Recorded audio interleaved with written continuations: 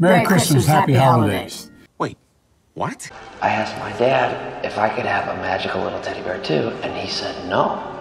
Can you just email me the rest of this story? We have put together, I think, the most, extensive and inclusive There's so much voter fraud Johnny, it was wide open. There were literally thousands of organization in the history of American politics. Nothing's changed. You don't know me and Johnny are watching you. Good. Now, you ask me, we gotta fight it. What do you mean? You know, when you're president, I mean, we get a lawyer. Oh my God, can we do that? Hell yeah. they get to ask you all kinds of questions, and you try to figure out how you can avoid answering them sometimes. Thank you for your time and effort. I'll have plenty of time to talk to you later. Thank you. You don't know me and Johnny are watching you. Well, I mean, I've never voted. And I'm looking forward to celebrating my 58th birthday. I don't have a driver's license. I don't pay taxes.